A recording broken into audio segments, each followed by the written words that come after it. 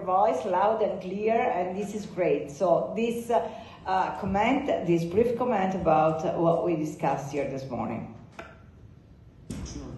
Look, although Niall said microchips matter more than oil, it seems like we are extremely difficult times in the sense of security of supply, oil, gas. The president of the Singapore Manufacturing Federation, Mr. Lennon Tan, and SMF groups more than 5,000 corporate companies, from multinational corporations to small and medium enterprises.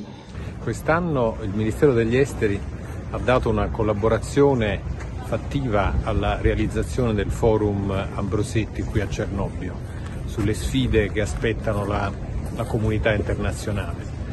Abbiamo realizzato collegamenti con 5 hubs in 5 ambasciate nei 4 continenti e abbiamo portato la voce degli esponenti politici e economici più rilevanti di quei paesi.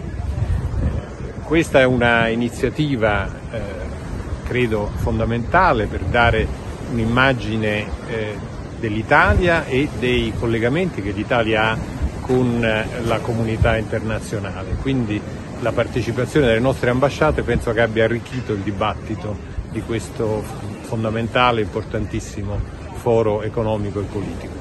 But my question, which goes to Professor Elerian, since Professor Rubini already talked about it in his intervention, is the pandemic and the current geopolitical landscape have tested the resilience of the global supply chains. A lot was said in those panels, of course, concerns about rising authoritarianism, the threat of China and Russia, which we discussed. Great to hear the bipartisanship, I think extraordinary, on Ukraine. Thank you very much, Chair. I've been listening to the speakers this afternoon, and some key common themes have emerged.